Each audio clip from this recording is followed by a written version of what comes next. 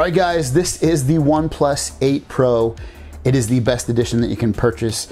It has 12 gigabytes of RAM. It has 256 gigabytes of storage. It's this amazing blue color. Taking a look at this phone, you can see there is a little bit of a camera hump there on the back there, so you're definitely gonna wanna put a case on it, otherwise it's gonna kind of rock. At the bottom of the phone, you get a USB-C and a speaker, as well as where you would pop in the SIM card. On the right-hand side, you have the power button, and you also have a alert switcher, so to turn the volume on and off and mute it, vibrate, all that stuff. At the top, you just have a microphone and the antenna lines. On the left-hand side of the phone, you have volume up and down. And that's pretty much it. Gorgeous phone. This blue color is amazing looking.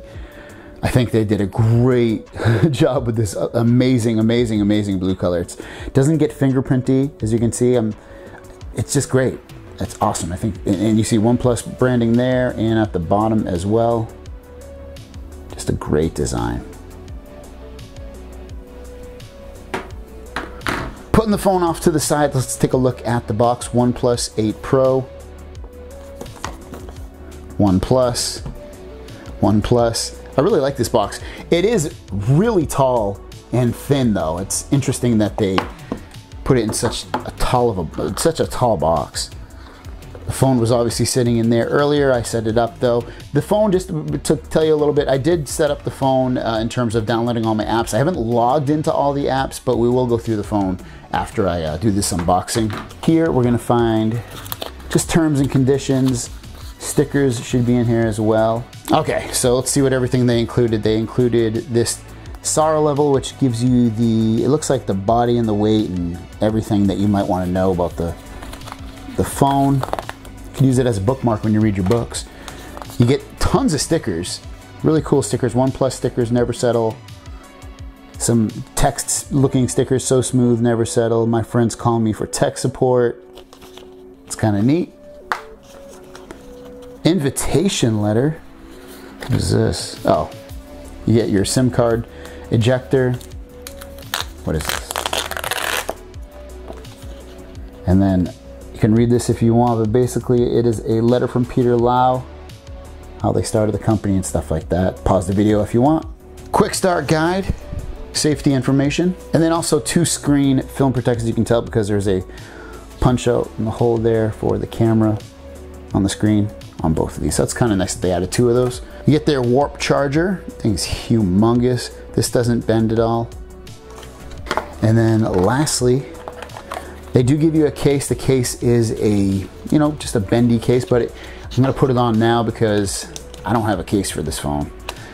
So there you guys go. You can still see the beauty of the phone.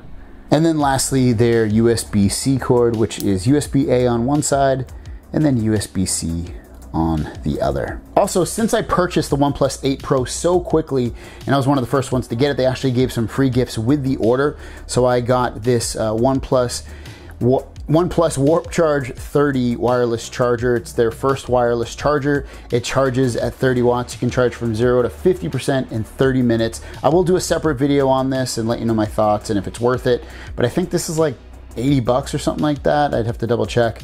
But yeah, they're really cool that they included this. And they also included these headphones, earphones, whatever you want to call them. And they are the Bullets Wireless Z headphones, Bluetooth, and brand new. Cool that they added all this stuff for free. Well, one thing I didn't notice on the case, you can see it says never settle. And that's on the case. That's not on the phone, that's on the case that they include inside of the box. But like I said, I downloaded my apps. I haven't logged into all of them, but jumping around the phone, it is, if you've used a OnePlus phone, this is really snappy. It's definitely like super smooth phone. Let's go through the settings first, because the settings is gonna be important when you're playing with this phone because of the fact that this has a 2K display at 120 Hertz. So let's go into display right here. I have it set to adaptive brightness.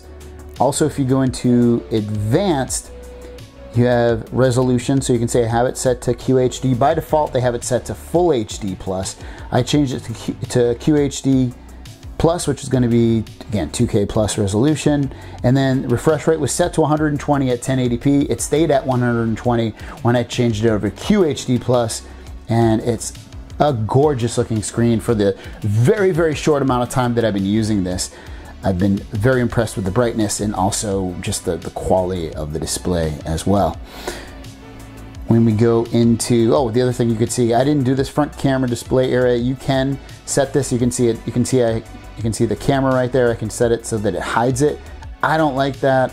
It does not bother me at all to see it, and I'd rather have more screen real estate than anything else, because you have a large display. You want to use the whole thing, and I want it to cut off artificially. Also in display, I have it set to Vibrant Color Effect Pro, so that you can see the enhancement engine dynamically optimizes video colors and contrast to make it more vivid. I love vivid display, so I kept it that way. Night mode, I thought that was going to turn the screen dark. It does not. It just turns it to like that yellowish color to help you with your eyes so that it doesn't bother you at night. And what else did I want to show you guys? Motion smoothing graphics. This is going to allow you in this mode, the video frame rate will be raised, reducing motion blur of the graphics, making it clearer and smoother, only effective during full screen playback. So basically it makes it look more smooth it artificially does it to take advantage of that 120 Hertz display. And it only does it with certain apps. You can see more supported apps right here. By tapping that, it'll tell you other apps that take advantage of it that you might not have installed. Let's take a step back and go into customization.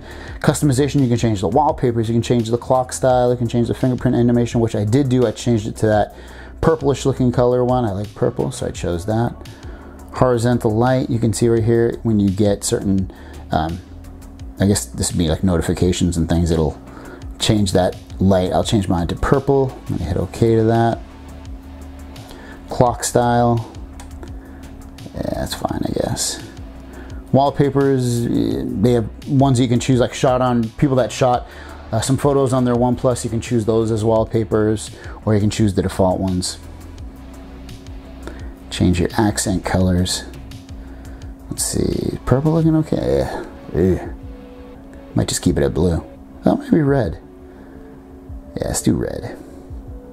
Tone in here, you can change the tone so you can make it more colorful or light or dark. So you have to change it in here for some reason when you want it to be dark, and then hit that plus and it'll change it to a dark. I love dark. It's easier on your eyes, better with battery life. You can change your icons really quickly here too if you want to make them rounded or squared or rectangle. Icon packs, again, very easy to change them with the default launcher on here. You don't have to download anything specific. You can just go, if you don't like the ones that they give you, you can tap here and it will bring you into the Google Play Store to download more icon packs, paid ones, free ones, whatever you want. Going into sounds and vibration, you can set Dolby Atmos. I have it set to dynamic. I'll just keep it at that for this point. They do have live caption to automatically caption media if you want. Like if you're listening to something and you want to see what it says, it will have the AI automatically determine what's going on and say it for you. Buttons and gestures, you can see the alert slider. You can set it to different settings.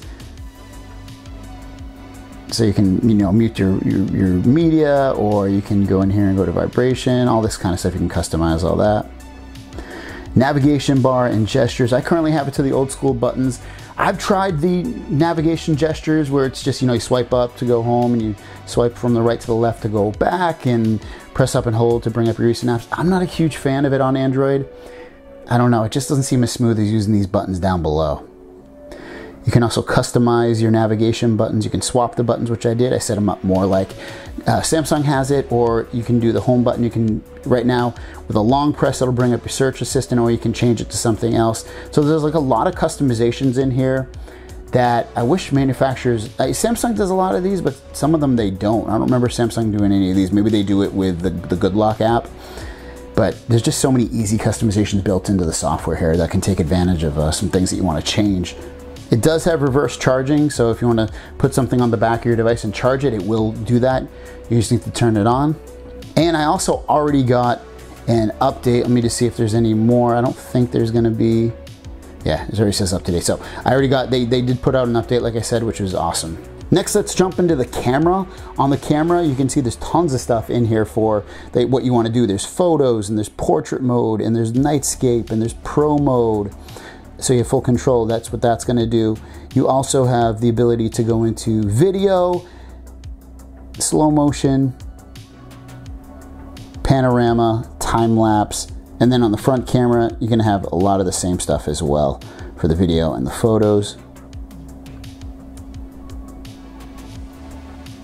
And if you want to change the settings for any of these, all you got to do is, you'll see in the top right settings, tap that, and you can go in here and change your video resolution. I currently have it set to 4K 60, but you see they have like cinema effects, so you can shoot in 21:9, and it tells you how much, how many megabytes it uses, you know, like per second or whatever. Slow motion, you can change that as well if you want, and tons of settings everywhere within this software. All right, so now I'm gonna show you some photos and videos that I took with the OnePlus 8 Pro.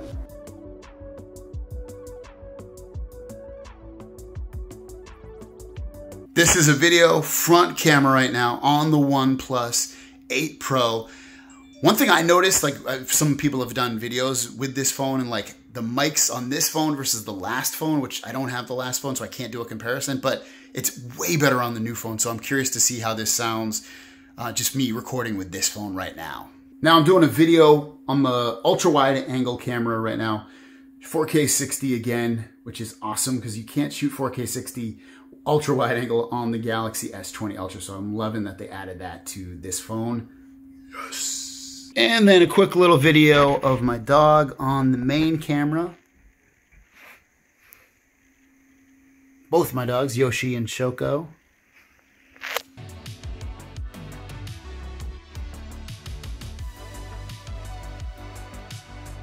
Next, let's check out a video and the sound of the speakers. I have everything maxed up. Let's play it. S Pen support. You wouldn't be able to use an S Pen on the new Galaxy Fold 2. The other thing I wanted to mention is this information comes from a guy named Ross Young. Probably definitely one at this point, as long as the price is in line with everything else. Now, he did go on to say in another tweet that he would have more information next week on the price. So I'm excited about that as well, and specs. So we should know more about this even by next week as well, if these rumors that he's... And then here's a comparison with the Galaxy S20 Ultra speakers.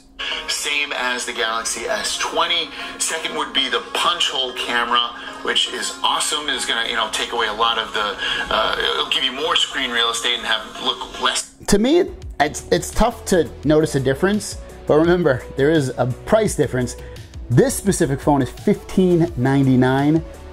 This is $999. So far, this is the most expensive OnePlus phone ever, but it's also the most spec'd out phone as well. It has anything and everything you could probably ever want in a smartphone. It's got IP68 dust and water resistance. It has wireless charging. It has reverse wireless charging. It doesn't have a headphone jack, but I don't think they've had a headphone jack for a while at this point. It's a great phone. So far, I'm just using this for like 2 seconds. It's 120 hertz, 2K plus display. It's awesome, guys. It's a really, really nice phone. So if you want to pick up this phone, it's linked down below. Thanks for watching. See you down the road. Peace.